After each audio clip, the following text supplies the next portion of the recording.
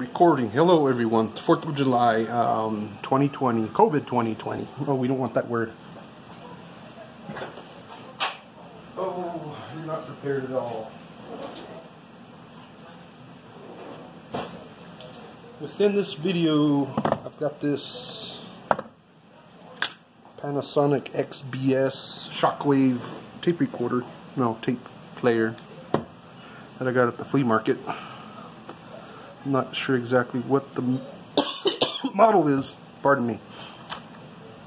But in here it shows a,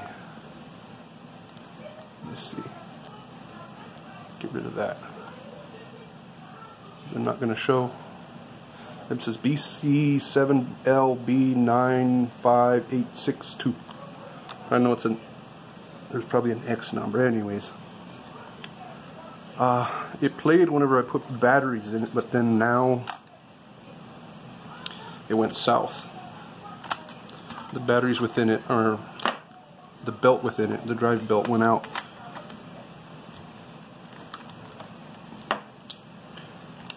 So I didn't know how to take it apart, but I figured it out. This might be a part 2 because I need to put the belt back in. But just quickly, see if we get you some light and see if it works or not.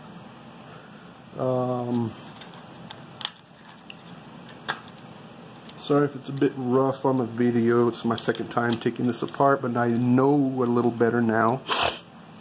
Know what to do. Remove these 4 screws. Oh, also the hinge right here, it's got a screw on this side and a screw on this other side. Those need to come out. Use a small Phillips. Try not to. Yep, you're ruining it.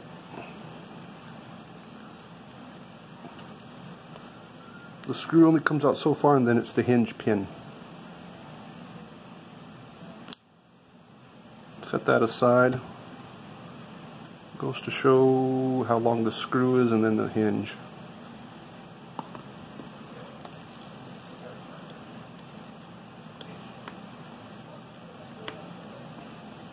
Take this other side out. This is all within, all the components are within a box. This is like a waterproof box, but this is busted. Next, remove these 4 screws in the back.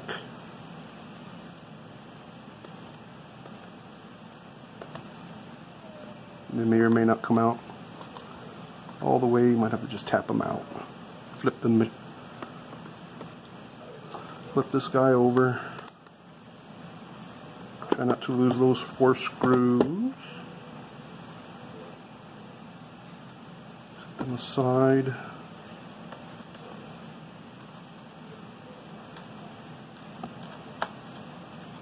Yes, this box on the side says Skechers with yoga foam. Is what I'm using as a stand.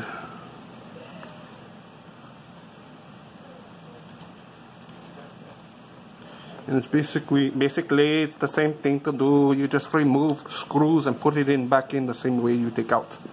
I won't show that part. But now the guts of this will have to pop out first, coming out this way, so be cautious with it.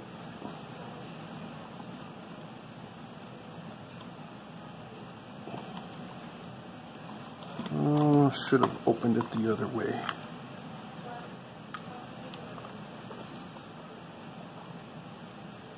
Let's see here. How am I gonna do this? How am I gonna do this? How did I do it the last time?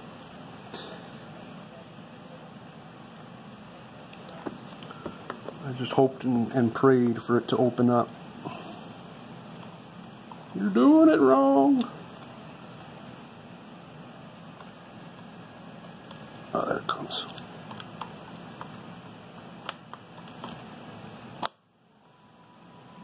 It comes up and out. out and about. Then you got your headphone jack down here. You need to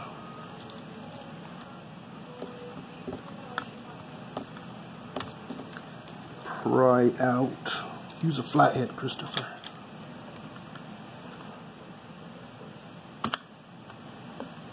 Try and wiggle it out, and that comes out. Try not to ruin that. Oh, I didn't catch that on video. Darn it, or did I? I'll have to look back. Alright, now we got to the belt part. There's enough cable here that this board will move forward and to the right. This one you need to make sure it stays within that home right there. It doesn't go underneath the sheet metal that's right here. There's the motor. Other videos they show that this comes out, but this is like a direct drive motor with belt. Next screw to remove within this model is this one here. It's this one here. This one holds like the whole motherboard on. Then there's clips here on the side.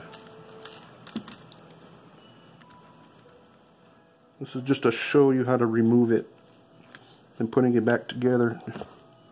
Don't lose that. It will be a different video. Okay, now lift the motherboard up, move these clips over to the side. This board with the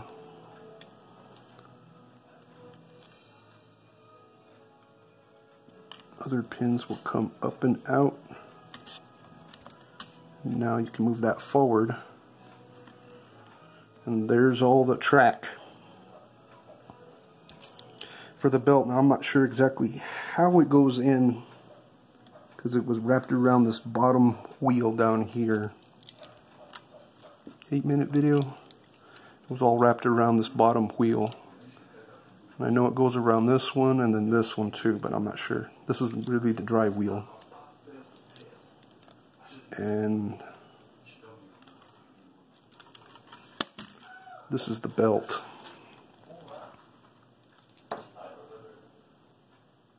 But that's it. That's it for this video, because that's as far as I can get, because I don't know how to put this back in. Alright, 8 minutes in. Thank you for checking this out.